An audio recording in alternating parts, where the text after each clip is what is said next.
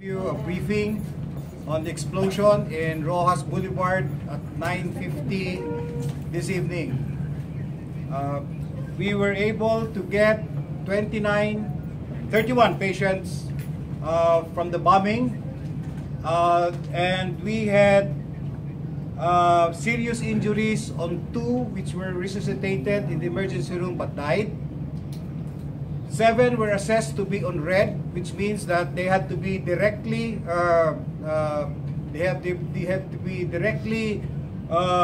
operated on in the operating rooms.